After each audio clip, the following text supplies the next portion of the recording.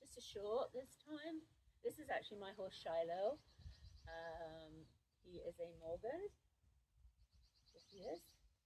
He's a very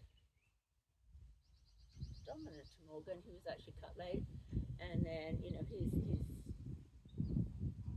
still has those sort of stallion type behaviours. But anyway, so I just wanted to talk a little about getting on a horse, because when I came here from the UK, I would see. Now I'm going to use a mountain block because I'm unsure, right? But so I would see people get on, and I'm actually not going to do this. So they'd get on the mountain block, and the mountain block would be about here, and they'd put their foot up in there, and they'd swing their leg over. So how I was taught is to do it from the front, like this. So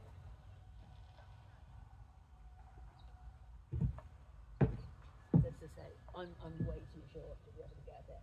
So then you would put your foot in that way, and you swing the leg over that way. Now, I was taught that this is safer, and I actually think it is.